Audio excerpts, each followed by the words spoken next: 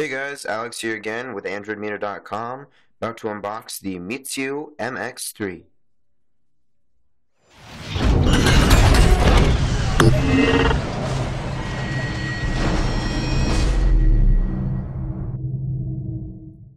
Okay, so here we have the Meizu MX3 as a demo device. We were lucky enough to get this from Meizu at CES at the end of the convention. And they gave us the device to review, demo, get a little hands-on for a couple weeks, and then go ahead and give a full in-depth review of the phone and the software. So before we do that, I'd like to just unbox it real quick. Okay, it's actually a really nice box. Top just slips off.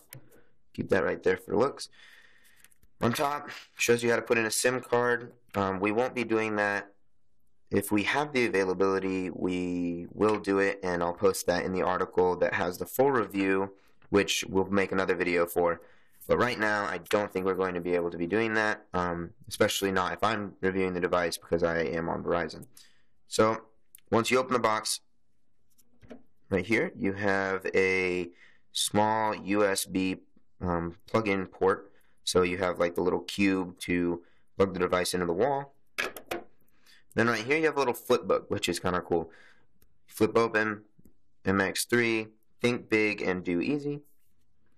Shows you the phone, big view of free will, bigger and greater elegance. Couldn't read. Then it shows you Flyme 3.0, Big Joy, and then the phone itself. So if I can get it out, oh, that's nice. The other device right here, we did already do a hands-on demo our first day at CES, but now we actually have the device to review. And this is just a little instruction manual about all the cool things this device can do. We'll be looking through that in a little bit. And then we also have the USB cable for charging. So let's pop that out of there. Okay, so it's a little charging USB cable. It is micro USB. From here, it looks a lot like a Thunderbolt cable, but it's just a micro USB cable. Got the, let's see, 5-pin micro USB to USB. And that's about all we got in the box. So other than the phone, some manuals, and a charger, it's a pretty simple box. It's pretty standard. It's a large box for this device, but power it on real quick. Okay, and then shows you Meizu.